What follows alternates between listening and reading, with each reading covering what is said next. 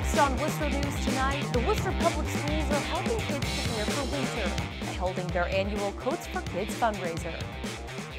Plus, a look back at a busy election night in Central Mass. The big numbers and big winners.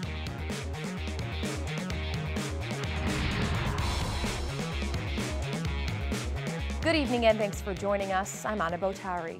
According to the U.S. Census report, nearly a quarter of Worcester residents live at or below the poverty line. With the cold weather on its way, Worcester Public Schools is looking to lend a helping hand to families who may not have the money to provide children with proper clothing.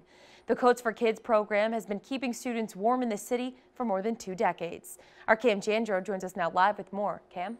Anna, Worcester Public Schools says it's quite common for kids not to go to school because they simply do not have the proper attire for winter weather conditions. And with homelessness still being an issue here in the city of Worcester, Worcester Public Schools says this drive is as important now as it ever has been. As the temperature in central Massachusetts goes down, the demand for winter coats goes up. The Worcester Public Schools is hoping to keep every student warm with a coat this year. People don't realize how important a coat is. It's just not giving them warmth, which it is, but it's giving these kids confidence. The district will raise money through Coats for Kids to purchase jackets, sweaters, hats, and gloves for kids through grade 12. The Central Mass Housing Alliance reports there are more than 500 kids under age 18 who are homeless.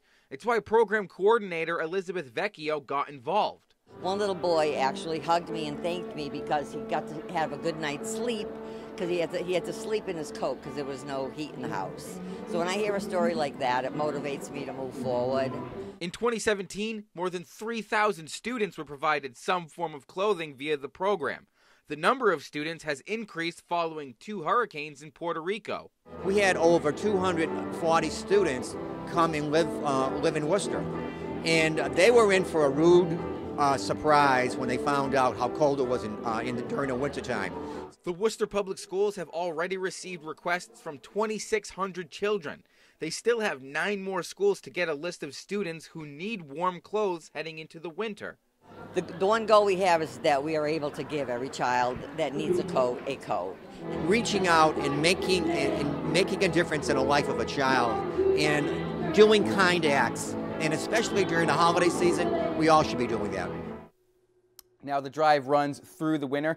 If you are able to donate, you can donate both clothes as well as money. You can reach out to the Worcester Educational Development Foundation. Anna? Thanks, Cam. Switching gears now, ahead of Veterans Day, the Salvation Army held a ceremony honoring men and women who have served the country. The event was also celebrating the 100-year anniversary of World War I. Women dressed up as donut girls, representing the Salvation Army officers who went to the front lines assisting soldiers and thought of ways to make them feel more at home, like baking them fresh donuts. Tonight, all veterans received a medal to honor their service, but there were 3 people who got a special recognition. Folks who have distinguished themselves, in their service, not just necessarily in the war, but also to the community, after the war. So a special plaque, special honor of recognition of their service to the country and to the community. From the Salvation Army to veterans, that we care about them, that we appreciate them, that we want to honor and salute them for their service, and we appreciate the relationship that we've had with them throughout the years. The Salvation Army also celebrates its 135th anniversary in Massachusetts.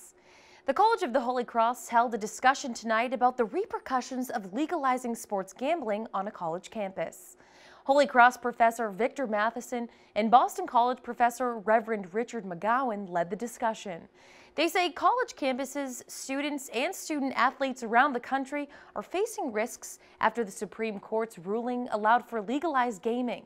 Matheson doesn't think it will affect Holy Cross because not enough bets are being placed on their games, but believes bigger colleges could be impacted. Going to be so many more opportunities for athletes to be able to bet on games. And of course, what the NCAA worries is that with those opportunities to bet on games also comes the opportunities to engage in corruption. Currently, the NCAA has a strict no gambling policy. Matheson and McGowan believe the NCAA will not change their stance anytime soon. Now to election 2018. It was a busy day for residents and city staff in Worcester Tuesday as tens of thousands headed to the polls to cast their ballots. Close to 50,000 people in the city voted in the statewide election. Worcester has more than 111,000 voters, meaning about 44% of registered voters participated. In 2014's state election, only close to 39,000 people voted, which is less than 11,000 people the city saw earlier this year. Of the close to 50,000 people who voted in Worcester, 9,000 of them took part in early voting. Incumbents carried the night for the most part. There were several contested races around Worcester, including a heated contest for an open seat in Worcester's 17th House District. Our Rosalind Flaherty has more. State Senator Ryan Fatman spent Wednesday morning thanking voters. Standing out in his hometown of Sutton, he's grateful they are sending him back to the State House. Every single election where I've ever run, I go door to door, knock on people's doors, introduce myself, tell them about me and what I believe. The Republican retained his seat for a third term, representing the Worcester and Norfolk districts. He beat his Democratic challenger by more than 10,000 votes and says he will continue to work on issues like education reform. Making sure that local aid is getting to our towns for public safety, education, local services that really matter because these towns are dependent upon it. State Representative Paul Frost is also heading back to the State House to serve his 12th term. The Republican lawmaker received more than 11,000 votes and says his key to success is he tries to work with everyone. I'm not afraid to be Republican, but I'm not afraid to be bipartisan. And I think I've been able to appeal to enough independents and enough Democrats as well as Republicans to being able to maintain this longevity. David LaBeouf will be heading to Boston for the first time to represent the 17th Worcester District. LaBeouf earned a big win in Worcester to defeat Republican Paul Fullen. He says he really tried to talk and listen to voters. Making sure that we really directly engage with people. LaBeouf says one of the first things he'll tackle is changing local aid and school funding, and most of all, wants people to earn his trust. Making sure that we address really our healthcare system, especially around differentiation of prices for prescription drugs, making sure that there's a minimum standard of care. Rosalind Flaherty, Worcester News Tonight. City real estate lawyer Catherine Toomey coming out on top for the Register of Deeds position. Toomey has 18 years experience in real estate law. She says she decided to run for the position when longtime registrar Anthony Vigliotti announced he was resigning. Toomey says her vision is to bring new technology. Technology is where it's at. We want to have better access. And also where the county is so large geographically, I have put so many miles in my car. I think it's time for people that live in the far reaches of our district to be able to see me. And I think a face is important. And my goal is to actually get out there and drive to Gardner and hold office hours and to inform people and educate people about what the Registry of Deeds is and how it works for them. And if they have any ways they can use it in ways beyond than they ever imagined. Toomey beat challenger Kate Campanelli with a 2-to-1 margin in Worcester. Leaf collection in Worcester started earlier this week. The service allows residents to sweep their leaves onto the street, and then street sweepers will pick it up. But some city residents say the service isn't as easy as it sounds. Our Brittany Schaefer explains.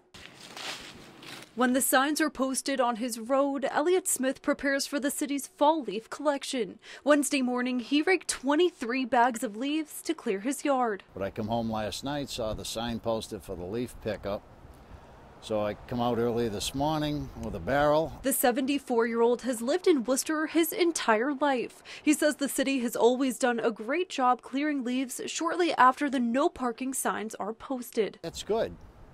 It's fine. And I have no complaints. It's all been within 2 or 3 days. This year it worked out perfect. But not everyone has had the same experience. Jamie Shannon says he's had to wait up to 2 weeks for crews to remove leaves from his street. You see them in the area, you know, and hoping that they would get to, you know, your house one day, and it takes a while. So we had to, you know, do a couple cleanups because the wind, you know, blew all the stuff around. Shannon says in the past years, he's gotten rid of leaves on his own because of the unpredictability. Well, I would like to put them out so I don't have to do it myself, but I probably won't wait this year. Worcester Department of Public Works Commissioner Paul Moosey says resident complaints haven't gone unnoticed. The biggest complaint that we see is the signs are up for too many days. He says the city has developed multiple ways to make the process easier than ever. You can email us, you can get us through social media. The city's website will have updates every day showing a map. We make every attempt to let our residents know what's going on. The free service costs the city around $200,000 a year. DPW is currently clearing roads with Wednesday as their trash pickup day. Moosey says the order rotates every year. Brittany Schaefer, Worcester News Tonight.